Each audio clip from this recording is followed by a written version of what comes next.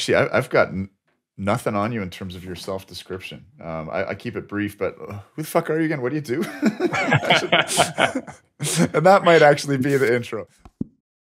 Welcome back to Decouple. Today I'm joined by Mark Hinaman. For all the listeners that that complain about my swearing, apologies for the introduction. Mark, you reached out to me. Very fitting for me.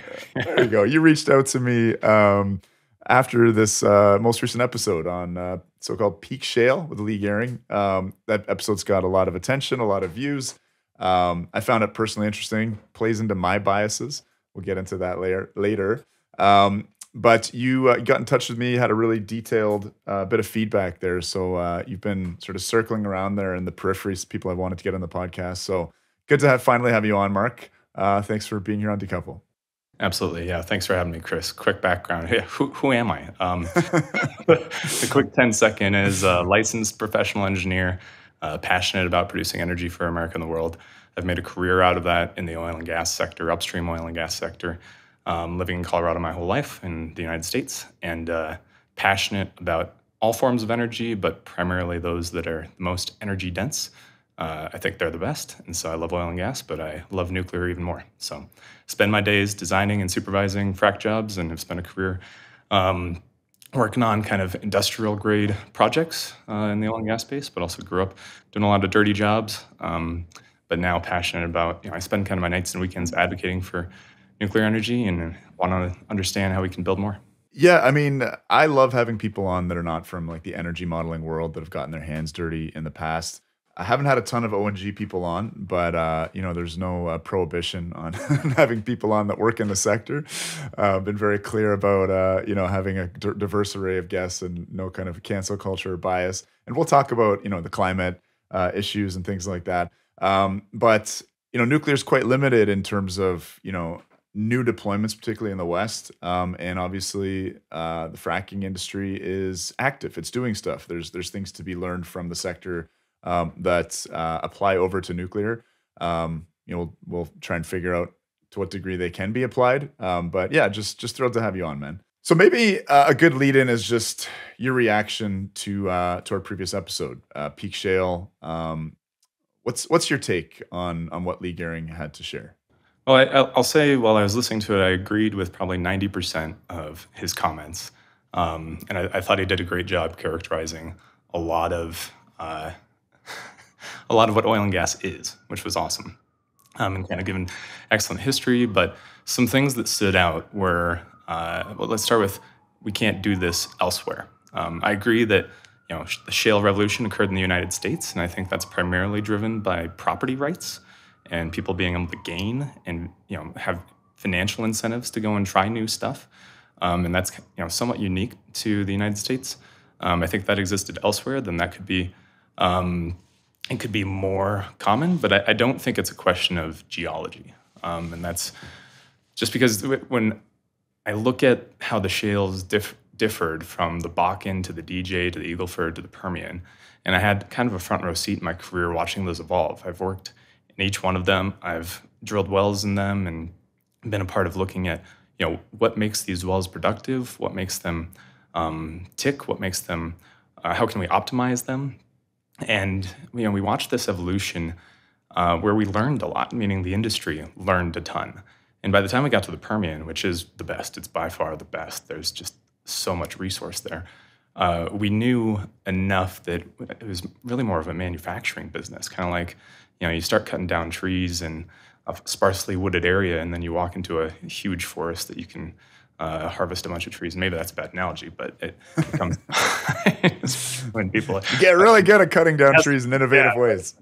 Yeah, but that, and so when I think about what we learned over the past decade in the shale revolution, I find it challenging to believe that it can't be done elsewhere from a rock type and a geology availability. And if we took the know-how, the technology, the people, the human capital to other countries, we could absolutely do it.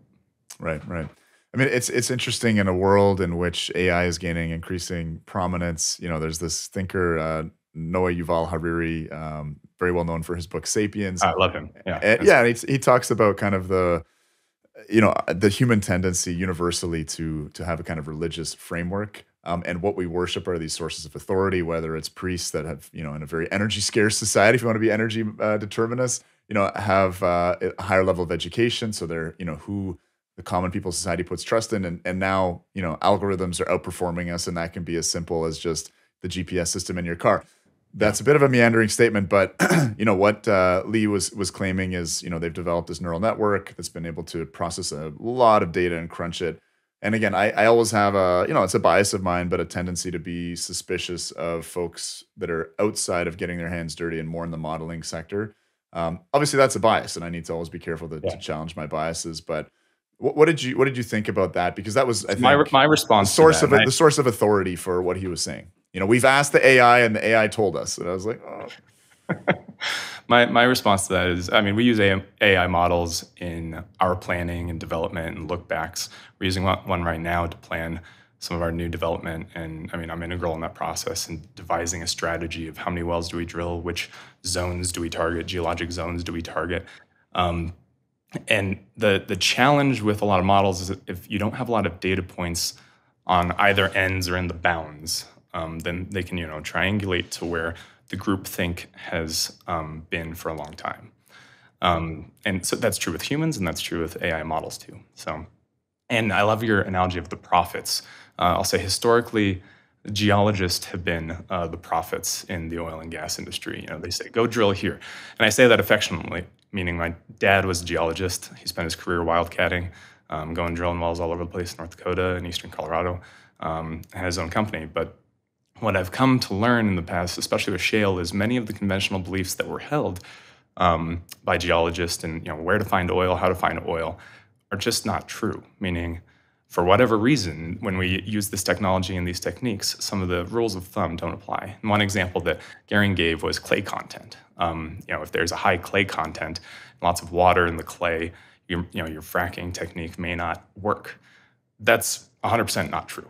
We have evidence of wells that we've drilled that have high clay content, and they are barn burner wells, meaning they're very, very productive, very prolific. So, that comes to mind. And just thinking, again, the international question. So my context for this, it's been fascinating to see how America has pulled ahead in the space, and the rest of the world seemingly hasn't caught up or paid attention, which my story behind this is in 2019, I was accepted to go and speak at a conference in Monaco, which was awesome. Very, very lucky opportunity. But it was a global conference, oil and gas conference, hosted by Schlumberger, back when they were still called Schlumberger. So that's the largest oil and gas service provider in the world.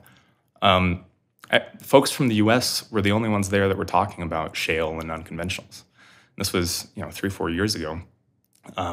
Everyone else in the world was still focused on old technologies, vertical wells, and they were doing awesome things and producing a lot of oil, but they just hadn't looked at any of the new technologies. And so when I talk to people and say, well, have you guys thought about horizontal drilling, and have you worked with your geologist on it and done mapping and any of the seismic and looked at how they can be more productive? And the general answer was, well, we're kind of ignorant about that. We don't really understand it. And we'd love to learn. And so people would come to the US booths and try and learn about it. And, the vendors that were selling the technology there would educate people. And the strangest thing to me, which now in hindsight doesn't seem so strange, but at the time I was apparently ignorant of geopolitics, was any of the unconventional plays or areas in the conference. There was one country that wasn't allowed to go and look at the technology, which was Russia. So they literally had it locked off, and they checked everyone's badges. Yeah. You had to show your badge and show your country, and to get into the unconventional area. Which I was like, "What? I thought the Cold War was over. What? Why is this still wow, happening?" And so right. that was a very interesting learning. But anyway, Damn, that's fascinating. Okay, so I think the way I want to take this is to interrogate again the peak oil thesis. Are we there? Did we get there in 2018? Because it's very relevant to again one of the other biases that I hold. Um, shale revolution, pretty miraculous, unlocked a ton of energy, had a bunch of economic benefits, and I guess climate benefits in terms of helping to swap out coal. But in terms of my thesis of what gets nuclear deployed and what spurs innovation, whether it's technological, but probably more importantly regulatory, is pragmatic issues of energy security and fossil fuel constraints. So if you look at, other than the US, which was a real pioneer in the technology and maybe had other motivations, atoms for peace or whatever for their deployment. Although I understand coal got pretty expensive in the early days, so nuclear actually was financially attractive. But in a lot of other areas in my country, for instance, where the nuclear got built in Ontario, we didn't have, and it's the French line, like we do not have oil, but we have ideas. So Ontario, France, Japan, that burned up most of its coal in its rapid industrialization period. South Korea, that's a functional island and doesn't have a lot of endogenous fossil fuel reserves. Even China, they have lots of coal, but not in the southern coast where the population bases are. So this is what drives nuclear deployment. And we make the regulatory changes. Like I have no doubt if the US was fossil fuel constrained, like nuclear is the best swap in. It's not perfect. Like ONG still is the most, I don't need to explain this to you obviously, but just, my ideas to listeners, the most versatile form of energy that we have. We live in a fossil fuel civilization, but if you ain't got it, nuclear is your second best to fulfill, at least a lot of the stationary roles, certainly electricity production, maybe some process heat stuff, if we allow it. But the motivation to change the regulations and to fund and deploy fundamentally seems to be energy scarcity. So that's why I'm personally, in a kind of doomer way, being like, oh, hopefully peak oil's here, despite knowing that it's going to be like hell for civilization. So there's my biases. Your thoughts about peak oil? I mean, I'm guessing you're going to say it is inevitable at a certain point, but timing is everything in terms of planning. What's your take? So I may be too deep in the forest too deep in the trees to see the forest, right? Meaning my exposure currently is in the Permian Basin. We're looking at how many more wells can we drill on our existing assets? How much inventory do we have? And it's not infinite. The shale wells are not infinite. There's a limit for how many you can drill, and there's a limit to how many zones and how productive they'll be. But something that is radically true is supply and demand is always there. And so I think it's what is peak oil at what price is probably maybe a better question, and how much do people really want that raw material? From an energy perspective, I think it'd be awesome if we transitioned to nuclear tomorrow and stopped lighting the stuff on fire. It would be really helpful. But we still use the raw material to drive our industrial society. And until we have a feedstock replacement, which we could do with abundant nuclear, and abundant cheap energy, you could change the feedstock of crude oil to just be air and water. But until we do, then this stuff is super valuable still. And so if you're asking me to put a date on peak oil, everyone's always wrong, but I'd say there's another 5 to 10 years of opportunity for growth just from the Permian Basin alone. And maybe not growth. I don't think the U.S. peaked at 12.8 million barrels a day. I don't think we'll get much above that, but I wouldn't be surprised if prices hold above $70, $80, $90 a barrel. We maintain that production level for the next 2 to 5 years, if not increase it up to 13 or 14 million barrels a day. But remember, I tell people this a lot, there's not a lot of differential in the global supply-demand curve for oil. Right? It's 1 to 2% spread, so 100 million barrels a day. The U.S. is doing 12 to 13 million barrels. If we go up to 13, 14 million barrels, then that totally flips the supply amount, and throws the market upside down, and then it's not as valuable anymore, and people have to use it, and then there's a recovery period. So, but as far as just inventory in the U.S., I do think we'll run out of core tier inventory in the next 5 to 10 years in the Permian Basin, but there's going to be that's a lot. It's a ton. And to add on your question of, well, does that help deploy nuclear, and how do we deploy nuclear faster? I agree with you that there's this national security piece that's important to think about, and it's a big driver for a lot of countries right now. But really, it's more of an energy security. How do we have energy that's dependable? And that's very important. But then I always say incentives drive the world. And if it's profitable for somebody to build nuclear, then they'll build it. Which I think regulations are a huge hindrance of that, but I think the industry itself also has been a huge hindrance. We can get into detail about that and some ideas on that, and how I compare it back to oil and gas. But one thing that came to mind immediately before our call was, shale wells cost anywhere between, call it $5 and $15 million a piece to drill. And when oil was, 50, $60, some of them in the Eagleford in Texas weren't economic. Um, but many in the Permian Basin now are still economic at $15 million a piece, right? So you can invest, we'll just say 10 million bucks into some of these wells, and within 3 years, you've made 5 to 6 times that back. I don't really know of another industrial grade project that you can invest 10 million bucks over and over and over again, and within 3 years, double, triple, or 5x your money. And so, if that opportunity existed in the nuclear space, which I think it should, and the physics support it, and I 100% support it, and I want to change this about the industry, is how do we get out of our own way and leverage this fuel and this technology to actually realize even better returns than what we can do with oil and gas? Right. So Yeah. that was peak oil to, yeah, how do we build Yeah. more nuclear? We can dive in on any of those. But For sure, for sure. Yeah, again, I hold fast to this thesis that without a pragmatic energy shortage reason, the regs won't get changed. And as you mentioned, it's multifactorial, but the regulations are just such a huge part of what holds back nuclear, I whether agree. it's in these kind of micro Way harder or than oil and gas. huge, right? Huge. Yeah. Okay. And irrationally so. They shouldn't be more strict. It's a safer technology, in my opinion. Right. Right? Okay, so I'm learning a lot about oil and gas, or actually I'm learning a little about oil and gas. I'll be honest there, starting from nothing.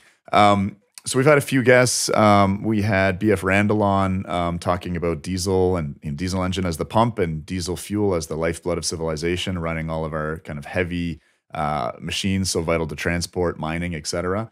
That really brought that into my awareness. And then I've heard this thesis, and I want to double check with you that certainly the U.S. is importing a lot of heavy oil, and the refining industry is built up around that oil. So that's more complicated than saying that the U.S. is now kind of energy independent when it comes to oil. But the things I've heard is that we're quite short on diesel. I don't know if there's a strategic diesel reserve, but I've heard numbers like we have 30 days of diesel in the U.S. That's a concern if it is the lifeblood. So the question is, does fracking produce like a lighter, sweeter oil that is going to have less of that mid distillate? Are we going to end up like what about like peak mid distillate? Beyond peak oil? Because even we had, Sure. all right, Yeah. not we had, but I've talked with Art Behrman about this, but saying what we call oil is it used to be kind of 90, 100% was actually crude oil, and now 40% are natural gas liquid, or sorry, like 40% are the majority natural gas liquids, ethanol, other things. But yeah, let's zone in on that question. Are we kind of going to hit peak mid distillates, which again drive heating oil, diesel, jet fuel, etc.? I wish I had a better answer for you on this, Chris. So I'll be able to provide my perspective, which is mostly upstream and midstream, and some exposure to downstream. But you bring up a good point, right? What is this distillate? What's the difference between crude oil and natural gas? It's all hydrocarbons. It's just a matter of how many carbons are in the chain. And yeah, the oil that's produced out of shale wells is typically lighter hydrocarbons, meaning fewer carbons in the chain, because it's easier to get them through the small cracks that we generate when we fracture rocks, and that's the predominant reason for why that exists. You can still use it as a feedstock in some refineries to make your different products, but yeah, diesel is a heavier product. It has more carbons, right? And so you're going to need to have the heavier crude available for it. And I've seen certainly the diesel shortage reflective in the pricing of diesel for our operations. It's very expensive, very expensive to frack. Fuel's one of our highest cost items. I don't know that gets transformed or reversed. So I totally agree with you that diesel is the lifeblood for industry, and because it's the most easy to distribute, there's millions of engines that have been deployed globally to use it. And I don't know if there'll be a flip on it, but I suspect that the economics will drive, if people keep buying it, and they will, it'll be more expensive to import then. We'll have to import it from elsewhere. And the spread on it, refineries will still have to import fuels to be able to distill it and create it. And I think the downstream effect of that is the diesel price remains high, which I think for nuclear is a good thing, particularly for microreactors and being able to deploy microreactors uh, to displace some of these diesel engines. So think about what is the lowest hanging fruit for energy replacement. It's diesel generators, and what stands a chance to displace diesel generators? Well, only a more energy dense fuel. So, okay, maybe you could replace it with natural gas. That you certainly can. Actually, that's happening all the time. We're doing that in industry, but that has its own supply chain hurdles. But yeah, cost displacing diesel first is probably your best option. Yeah, I mean, so interesting anecdote from my backyard. We have a territory in the far north, I believe like 15 to 20,000 people, heavily dependent on heating oil and diesel. And when fossil fuel prices got expensive, early 2000s, they were spending more than a quarter billion on their energy needs. So, we're pretty excited about the possibility of micro modular, and obviously, can't build natural gas infrastructure to serve tiny communities. So, an aside, but I think an interesting one in terms of a niche application. So, Mark, as I said, we've had some, I think, good descriptions. Certainly, we had the natural gas masterclass with Mark Nelson, which was more, I guess, downstream. I think Lee Gehring did a great job of describing, the kind of theories around fracking and how the technology works. But what I love about having a guy like you on is that you can give us this kind of visualization of what it actually looks like.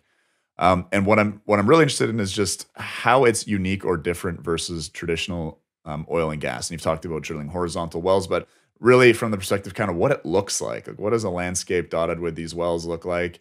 What are the pragmatics of it? You said like you got to put a lot of energy into bust these fractures through the rock. So maybe you can kind of take it from there to talk about those Yeah, differences. yeah, We'll I get can that give kind of side of. high level overview for the listeners.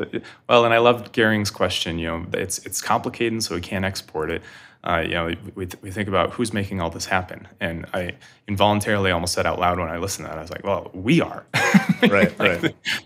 the engineers, and most importantly, the guys on the ground, boots on the ground guys that are actually turning wrenches and driving trucks and piecing all of this steel together to actually make it happen. So in the industry, there's kind of we think of the we'll say well construction process and oil and gas development process. We bifurcate it into several different sectors, and we just call it what it is. It's drilling, completions, which is synonymous with fracking, facilities, and then production. And those are kind of the four pillars of operational activity for upstream oil and gas. So in conventional plays, drilling is very similar. It's almost the same. We just use different tools, but it's this huge drilling rig, which can be, I'll characterize these different phases of the life cycle of oil and gas in terms of, we'll call it semi-trucks, right? So oil and gas operations happen in the middle of nowhere, where the oil and gas is. Often it's not where people are. And so we have to transport all of the equipment to location to actually build mini industrial sites for a short amount of time. Rig up, it's a very common term in the industry, but literally rig up all the heavy equipment and tie it all together, and then use it for its purpose, and then rig it down 7 to 30 days later and take it out of there. So a drilling rig might have 60 semi-trucks worth of equipment that are toted to location, and then they piece it all together like a jigsaw puzzle and have a whole mud pump installation system and plumbing system that's fascinating. So I studied mechanical engineering, and the first time I was on site with the drilling rig, I was like, these are huge toys. This is incredible. Like, look at all this equipment. And very modular, right? Like very modular, incredibly modular. Yeah. Yeah. And so if you Google a picture of a drilling rig, many people think of drilling rigs as fracking towers, and that's a misnomer in the industry. We don't use drilling rigs to frack at all. We use them to construct the wellbore, to give us the opportunity to frack, but we don't use that same equipment. So drilling a well could take anywhere from 3 days to 2 months, if things go poorly. And most of that equipment, people are paid by the day. So you want to drill wells as fast as possible. But once the well's drilled and constructed, so they drill a hole in the ground, then they install pipe, and you pump cement around the pipe that creates a pressure barrier and prevents fluids from moving up hole into the surface groundwater. And then you rig down all this equipment, take it away, and then come back with a frac fleet. And so that's what is a frac fleet.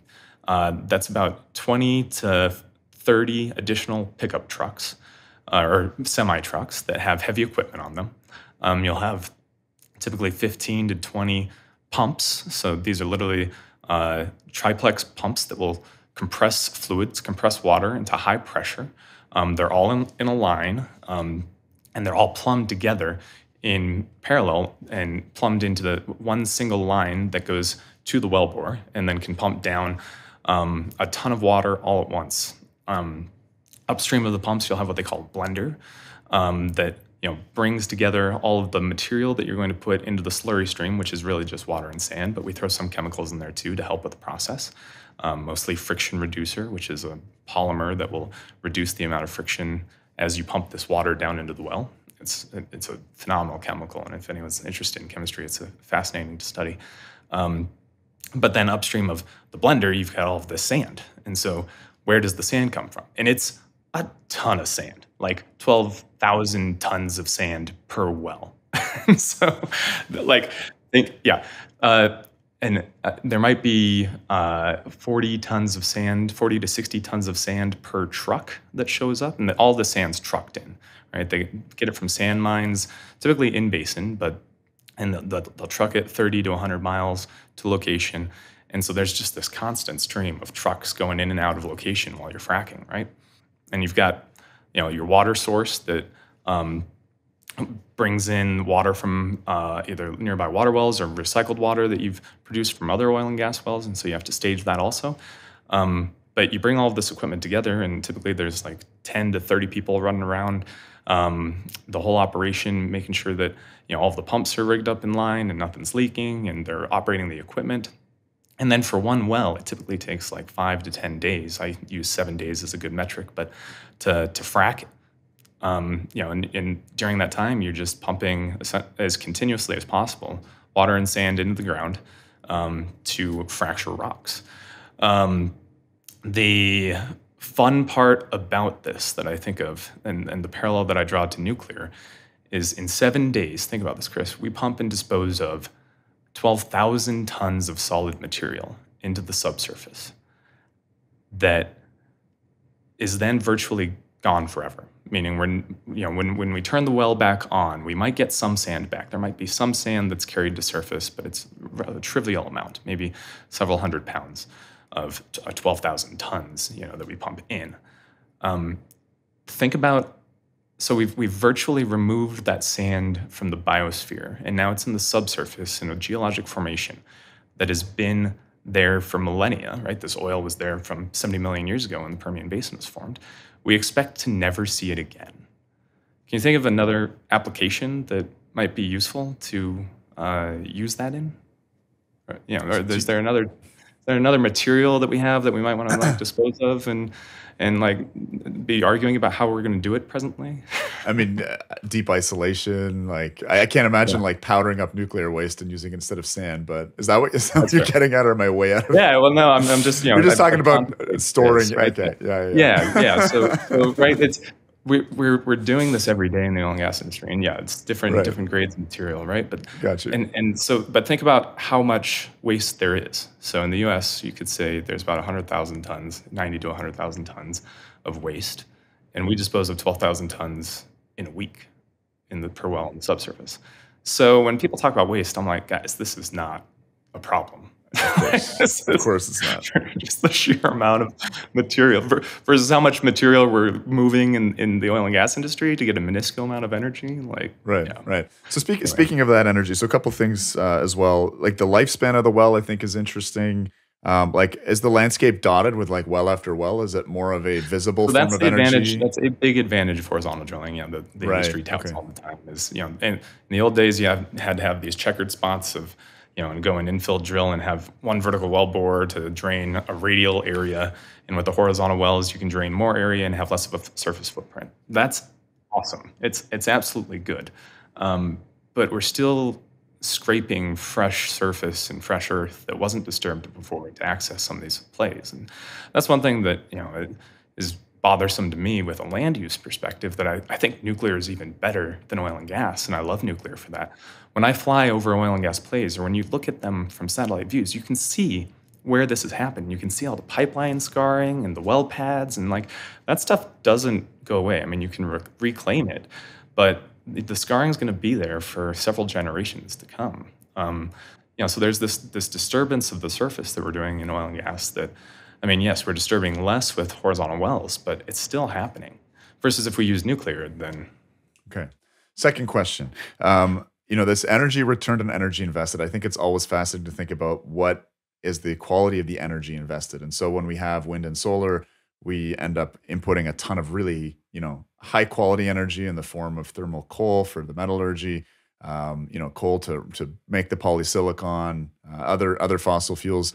And what comes out the other end, the energy returned is, I won't say it's useless, but it's this kind of spasmodic electrons only, and not necessarily when you need them, and lots of curtailment. So, in terms of the energy in for fracking, how much, like, how big is the diesel generation?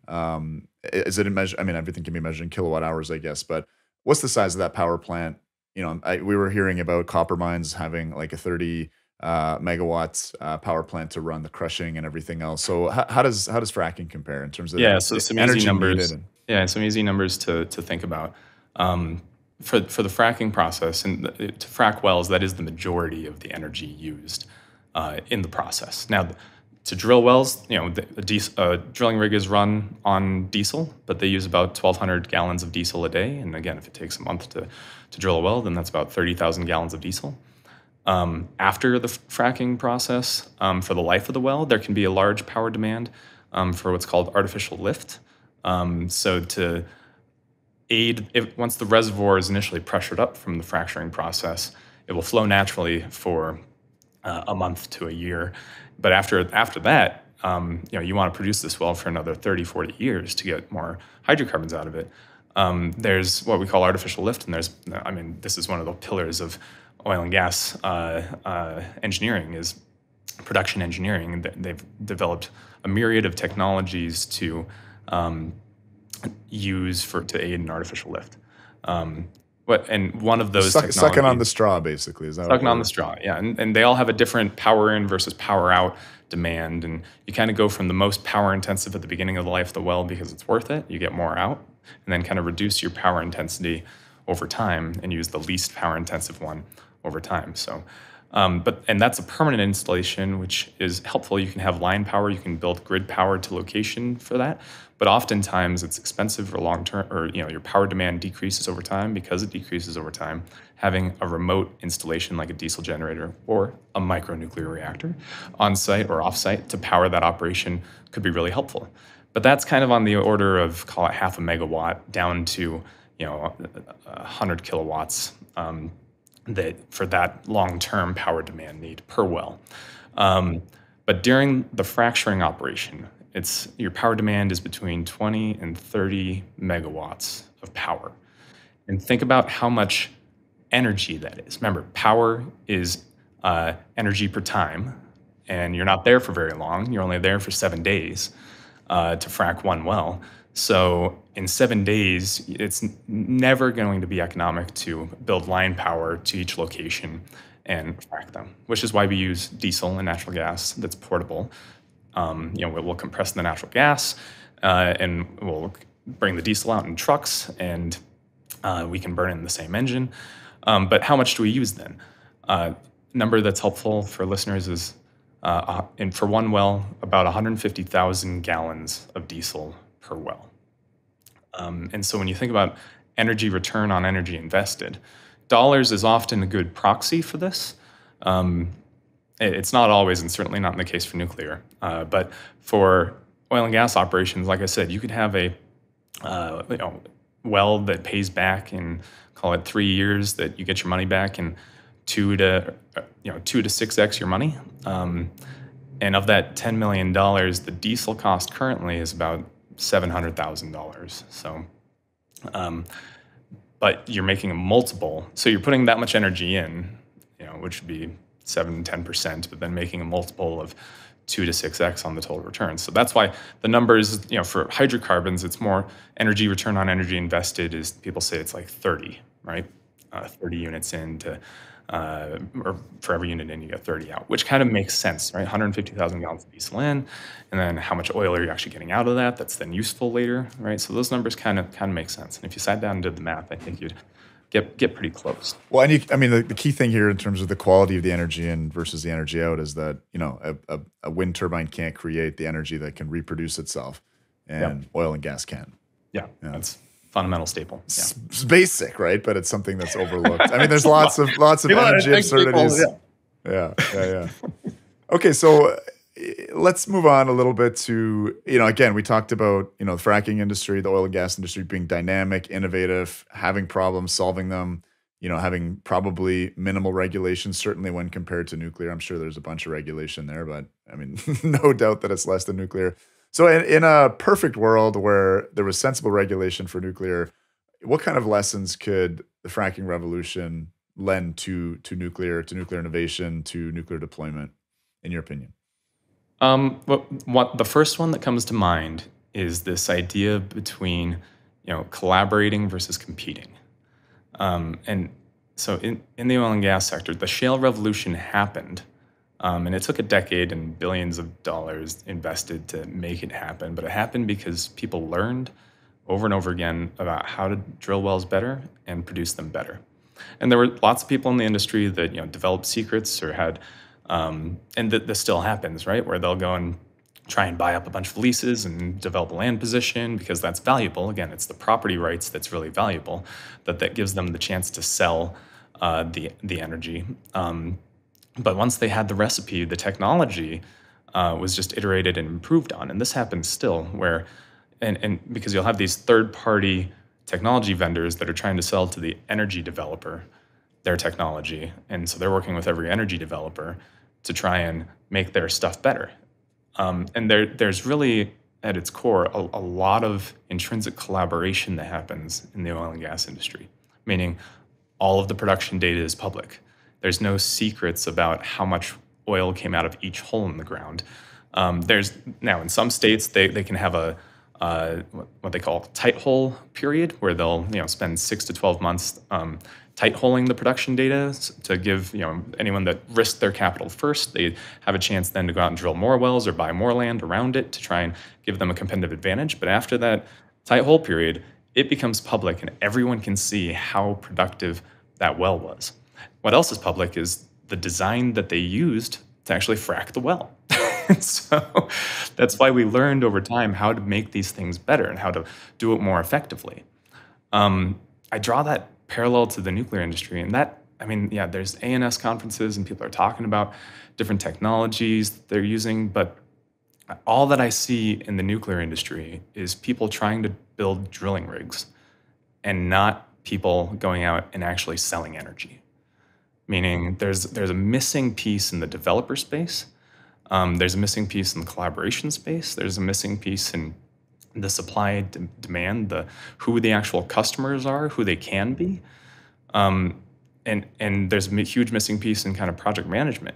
It feels like there's a lot of OEMs, original equipment manufacturers, that exist, and not a lot of energy developers. So yeah. I mean, certainly we hear this phrase: "There's no natural constituency for nuclear," or there is no nuclear industry. Partially because we're not building anything, and partially because, again, they're not actually in the business of selling the electrons. It's the utilities, and the utilities, aren't particularly committed to nuclear if it's less economic than, say, gas. So that certainly rings true for me. In the interest of time, I was going to ask kind of, what else is kind of holding nuclear back? But I think in the interest of time, and just drilling in on your expertise, interested in moving along a little bit. So we talked a little bit about regulation holding things back. It'd be interesting to hear sort of, having studied both on your side of things, how oil and gas regulation compares to nuclear and NRC type regulation. Whether you feel like, the limitations of nuclear can be overcome with the existing, and maybe that's a leading question, right? But the existing regulations in place. Your thoughts on nuclear regulation? In short, no, it's a disaster. So when you think about why is nuclear more expensive to build if the energy in versus energy out is better? And my take is there's just so much other energy that goes into all of the paperwork and regulation behind it that is feeding humans and doing studies and taking up more time. That's literally adding energy to the system and you're getting less out. right? So like if we just what clean slated it and said, hey, go build that, and if you kill someone, then we're going to sue you, like, then and you'll be held responsible like every other industrial activity that exists generally, right? I mean that this is like a change in mindset of asking for forgiveness versus asking for permission. The nuclear industry is one of the only ones that not only asks for permission, but actively looks around at how they're not gated off and how they're not safe enough, and tries to make it even more onerous to do their job. Um, which I think that's a misalignment of incentives. I mean, I agree with Kugelmass almost 100% on this with his view of it. And that's coming from, one of my mentors is a nuclear safety engineer and has spent her career uh, selling safety and safety upgrades. And she agrees. It's like, yeah, there's this perverse incentive in the industry. So, Yeah, no, for so sure. how do we fix that then?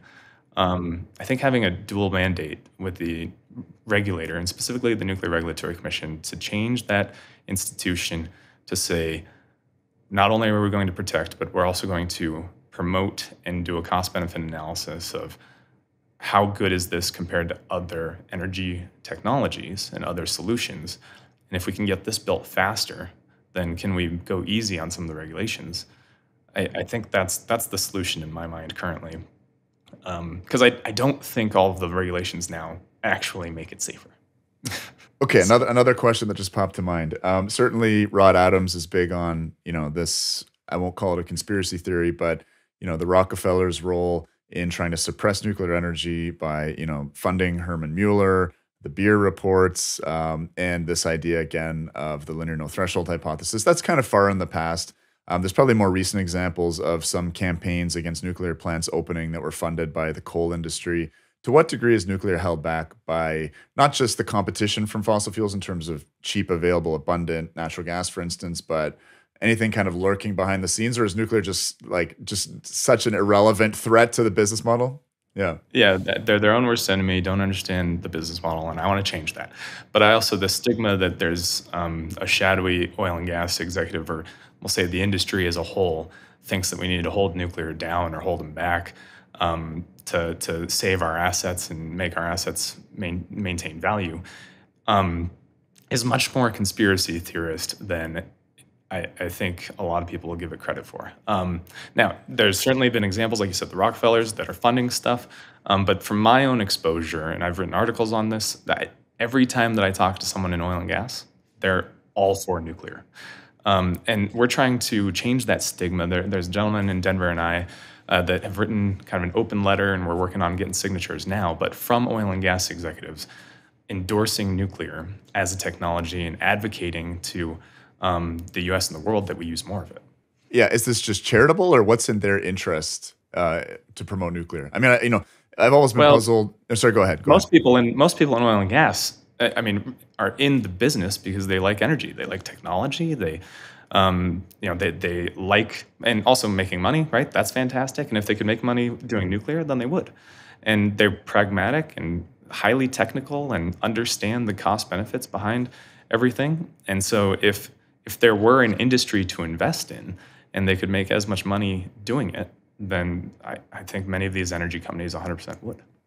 So we've talked a little bit about some niche roles. I mean, it does seem like maybe not a great value proposition to bring a micro-modular reactor in for that first week of the drill and the frac, where it's very energy intensive. But in terms of refining, I disagree. I'd want to put a okay. microreactor on every drill and frac site. So, Okay. I'm not like, I guess it depends on whether you need to bring in like a nuclear engineer to like operate it, et cetera. We'll leave that aside. But in terms, I mean, X Energy has signed deals with Dow Chemical to provide process heat with nuclear. I guess that's a potential synergy of nuclear and the traditional energy sectors. I'm just trying to rack my brain here to again, I love challenging my biases. Let's pivot to climate and climate concern. There's a new term out now called climate solutions denialism. So if you're critical of renewables, we found another way to slag you and label the denier label on. So I very early in the podcast, I had to make a decision about, especially, I'm still very climate concerned, but, there's a kind of taboo on the left amongst progressives, amongst the climatariat, I shouldn't be talking to you, Mark, because you're an evil guy with, oil stains on your hand, blah, blah, blah, blah, blah. I quickly rejected that because I find people within energy, maybe people on the political right, have more engineering discipline, understand how the sausage gets made, and I want to understand how the sausage gets made. Um, and I think I think most people nowadays recognize that human beings are having an impact on the climate, that, global warming is going to have major repercussions, maybe not in the next decades, but it's out there. But I think people who are energy literate understand that, an energy crisis, certainly an approximate time scale, is going to cause way more harm. I mean, just the fact of, fertilizer consuming 1% of global primary energy, being utterly dependent on natural gas for the foreseeable future. Extinction Rebellion says 4 billion people are going to die by, 2030, 2040. The prophecy would be fulfilled if we kept it all on the ground, essentially. And I think in terms of my charitable read of why people are not necessarily climate skeptics, but not climate alarmists, or for taking the kind of drastic actions prescribed by, the climate organizations. Does that ring true for you, or where do you sit in terms of the climate Well, debate? so how I've dealt with climate change, and I'm not a climate denialist. I've read the IPCC reports. I understand them. I appreciate them. I really like the science that the world has done around it, and I think we should limit emissions. And I love Mark Nelson's take that I don't know that playing an experiment with our atmosphere is a good technique, or is a good idea. Changing the makeup of our atmosphere, but what has driven me in my life and my career, and why I chose to get educated the way I did, and the way that I choose to spend my nights and weekends and my day job, is energy is just so good, and the value that it brings to the world is incredible. And if we can bring more energy to more humans, then that immediately betters their lives, like overnight. And the cleaner the energy is, the better. But more important than cleaner, and you see this in real life examples globally, the more energy you get out for the energy that you put in, the more usable it is, the higher quality energy, the less entropy created, the better human lives are. And so we see that with oil and gas globally. That's, to me, fundamentally significantly more important than the climate conversation, which is there's still 2 billion people in the world that are living in abject poverty. And a fundamental driver for that is they don't have enough energy. And there's more people are killed annually from air pollution than how many were killed by COVID. I mean, I find that to be still unacceptable, and it's still happening. And so how can we fix that? We can convert to natural gas and power plants, but we can also convert to nuclear. And we can bring people more energy faster. So I hear the climate conversation, but frankly, I think it's a big distraction from the bigger problem that is, there are humans that are suffering globally now that are in energy poverty. And because we're not helping them, and we're not focusing on that problem, we're focusing on reducing emissions instead rather than bringing them more energy, like, they're suffering because of that. And that's immoral to me. Meaning, if we're going to chase something, if we're going to solve a problem, like, uplift the rest of the world out of poverty with more energy use. So, and if that comes at the expense of increasing emissions, short-term or long-term, I'm confident, being an engineer and scientist, I'm confident we will invent new technologies that are awesome and can scrub the atmosphere and dispose of toxins and make it safe for humans to live. But I mean, man, if you're not getting clean water, if you can't move your family, if you can't get food to your home, if you can't heat your home in the winter because you can't afford energy, like, that's terrible. So, that's my take. And so I don't disagree with the climate argument. And I love that it's gained mainstream acceptance and that people are aware of it, but I don't see it as a good solution for, especially wind and solar, for helping solve, from an environmental perspective, like, the problem of getting more energy and, like, making the environment a better place. That doesn't happen. But from a perspective of, well, let's use it to help the argument to support more nuclear, I love that. I'll cherry pick that. But that's because I think nuclear has so much potential from its energy density. So, well, and there's been all these accidental decarbonizations with nuclear, certainly of electricity, by people who didn't give a hoot about climate, or it wasn't on the radar at that point. They wanted to sell their natural gas, so this is a hot take, and I say this all the time, like, the renewable movement is one of the best things that has ever happened for the natural gas industry. Like, just fundamentally, you look back at it and it's like, wow, thank you. We really appreciate it that we're going to sell tons more natural gas because this technology is inferior. And thanks for the free ride, like, and we get to tout the PR that we're decarbonizing or we did more to decarbonize along the way, which is true. But like, it's just baffling to me that, proponents that are truly behind climate change, want to solve climate change, aren't rallying around nuclear full stop to eliminate emissions and still even talk about renewables. So Right. Right. Right. I'm pivoting back to nuclear here for a second, but and again, we've talked a little bit about what constrains it, what holds it back. That, in your opinion, there's not like a fossil fuel conspiracy. Um, that almost the opposite with renewables. If I doubt there's a conspiracy to right there. secretly support and Dive deploy. into that. There is. But that's called the environmental movement, right? I mean, for me, fundamentally, this is a question. Like, nuclear gets built when there's demand. When you're going to put in some capital costs and you're going to put some kilowatts out, and you're going to be able to sell those kilowatts.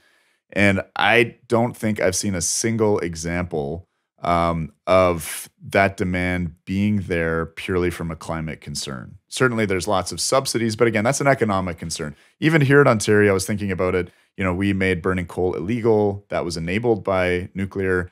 But we already had the plants. They'd just been mothballed because we didn't need the electricity. Maybe coal was temporarily cheaper. Maybe there was just a underinvestment. Well, what does that in tell you, nuclear. Chris, about what people really care about? Do they care about climate or do they care about energy? Right, and where are they willing to make the sacrifices? So I mean that's what makes me bear. Like, frankly, I'm hopeful for nuclear, but I'm often quite pessimistic or bearish in terms of real world deployments.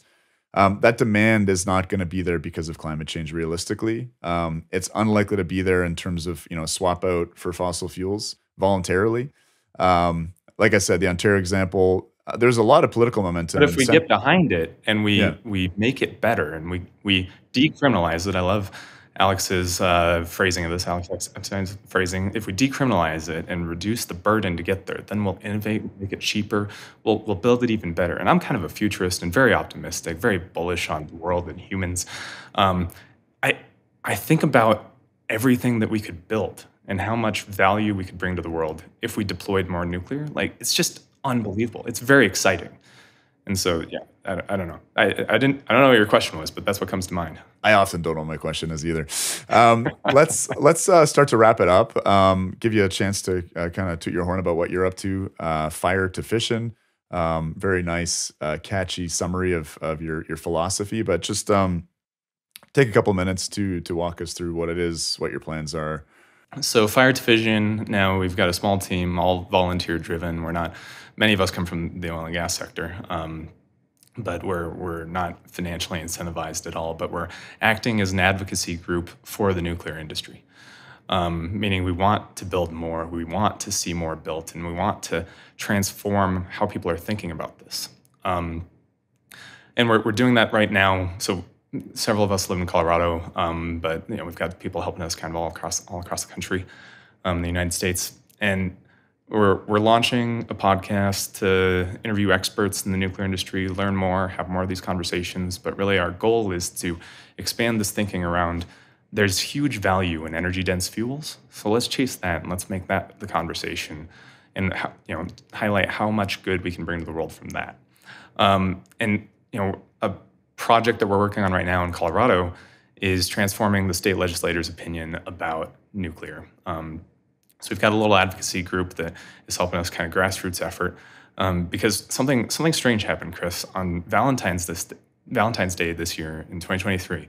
There was a bill brought before the state Senate that they wanted to change the definition of clean energy and just add to the state's definition of clean energy nuclear.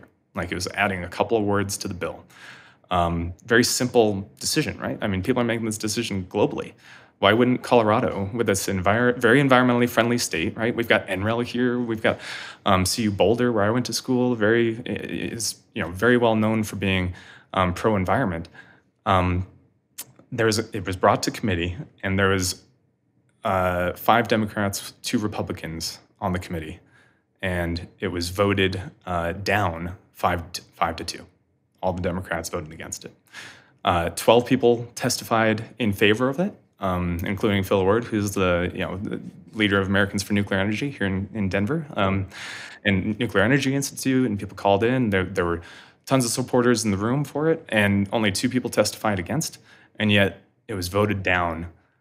And not, I was baffled. I was floored, and so that's really energized me, and made me want to use this platform, Fire Division, and get people behind this to say how this was wrong. Why did this happen? So I went and talked to one of the state legislators afterwards, that the senator that was the chair of the committee, and I asked, well, why was it voted down? And she's like, well, I don't know that it's safe. I don't, what about the waste? How do you know it's clean? I don't know it's clean. If I go back to my constituents in Broomfield, then I don't know that it's going to be clean. Nobody, and then she said, nobody lobbied us. Nobody got in front of us ahead of time. And so that spoke to me and said, there's a problem in the industry, the nuclear industry, including part of the grassroots effort, that we're not getting in front of people fast enough, far enough, or effectively enough to actually affect change. And I think this is happening in New Mexico with the bill that they just passed, preventing any new nuclear material to bring into the state, which effectively nullifies any value that the Holtec facility has there. And I'm thankful that it's not happening everywhere. And UK just had an announcement that they want to make nuclear part of the green, or classified as green. But there's a deficiency, in Colorado in my home right now. And so we're starting at home and trying to transform that. And there's another bill that's coming up in the House that's going to be voted on April 6th. And you can call in and testify remotely. And so if this is released before then I hope that everyone does. And we can get a lot of voices and get a lot of support for it. But that bill is just to study clean energy and dispatchable firm energy in the state, and advocating the Colorado Energy Office does that. So those are examples of, we're writing legislators. I'm sitting here in a suit jacket. I'm going to go and go to the state capitol and try and talk to these legislators on the committee that are going to vote on this in a couple weeks. We're doing emails, phone calls, and then, like I said, we've got the podcast that's kind of our public-facing piece. It's not live yet.